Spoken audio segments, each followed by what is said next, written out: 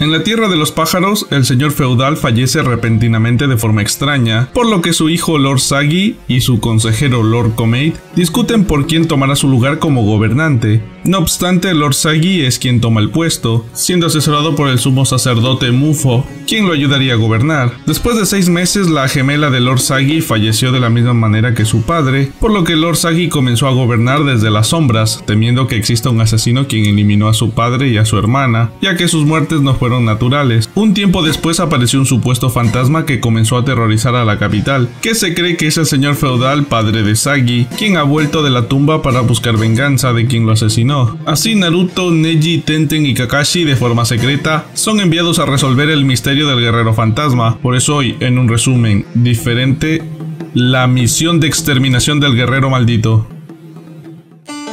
Nuestros protagonistas llegan a confrontar al fantasma en la noche cuando se realiza su aparición, pero se dan cuenta que solo es una armadura que se movía sola. Incluso Neji, con su poder ocular, se da cuenta que no hay nadie disfrazado, dando a entender que es un fantasma real. Al día siguiente intentan asesinar al señor feudal sin éxito alguno, entonces deducen que la única persona que se beneficiaría por su muerte es Comenta, siendo el principal sospechoso, así que lo vigilan y es encontrado con el guerrero fantasma en una de las apariciones, por lo que es detenido terminando la misión. Cuando regresan a casa, Naruto seguía sospechando que había otro guerrero fantasma, entonces regresa a investigar descubriendo un pasadizo secreto que da a la residencia del señor feudal, donde es encarcelado y sentenciado a muerte por intromisión. Otro que también es sentenciado a muerte es Comenta, pero es salvado por el guerrero fantasma. Entonces aparece Kakashi con los demás que se habían hecho pasar por guardias para perseguir al guerrero fantasma. Aquí se revela toda la conspiración. Primero, que el guerrero fantasma originalmente era el mismo señor feudal, quien tomó ese papel para averiguar y vengar las muertes de sus familiares. Segundo, quien está detrás de las muertes no es Comenta, sino el consejero del señor feudal, el sumo sacerdote Muso, quien es el líder de un clan shinobi nómada que va de aldea en aldea robando los jutsu y quería apoderarse del país de los pájaros. Tercero, el señor feudal en realidad es la hermana gemela del señor feudal, y quien murió fue el señor feudal, o sea, su hermano. Cuarto, cuando ella se enteró de lo sucedido, intentó quitarse la vida, pero apareció el fantasma real de su hermano para evitarlo, y más adelante se le aparece a Naruto, demostrando que existen los fantasmas en el universo de Naruto. Y ahora sí, la batalla final del equipo contra el clan nómada.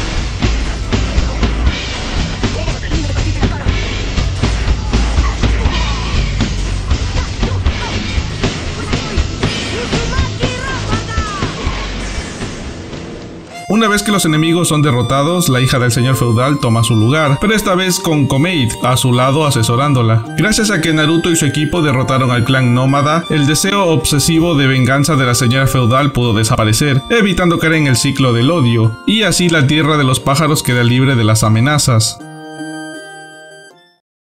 Por cierto, hay un relleno en medio de esta historia y la siguiente que subiré, donde unos ninjas cocineros secuestran a la hija del dueño del restaurante de Ichiraku, donde Naruto siempre suele comer ramen, porque creen que él tiene la receta para cocinar sin engordar, pero al final descubren que no tenían ninguna receta mágica porque no existe ninguna receta que haga comida que no te engorde.